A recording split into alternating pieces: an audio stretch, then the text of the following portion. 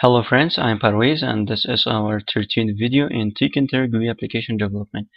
In the previous video we have covered how you can add menu and menu items in your Tkinter application.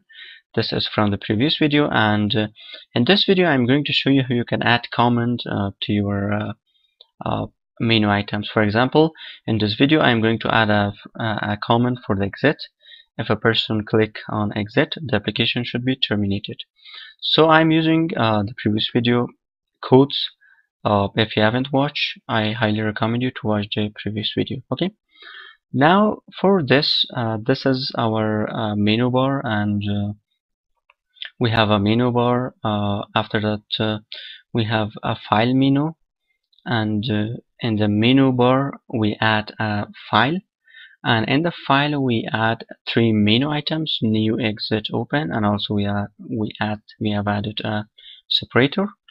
And also we have another menu that's called help, and in the help we have menu items just about us. Okay, now I'm going to define a new method in here, div close window.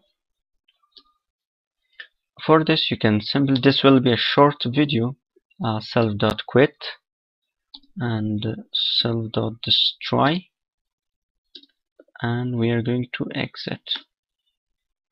And this is just simple, this is a comment, and but you can add more functionality to your menu items.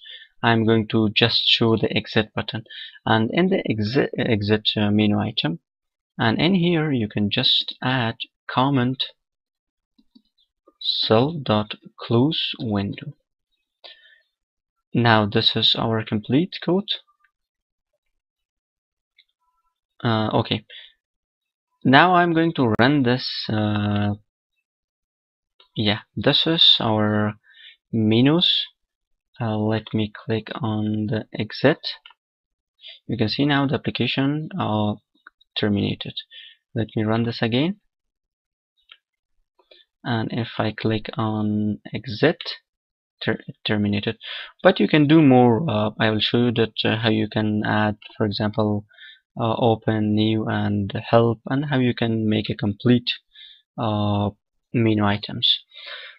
This was a short video. If you have any question, please let me know, and for the further videos don't forget subscription of my channel.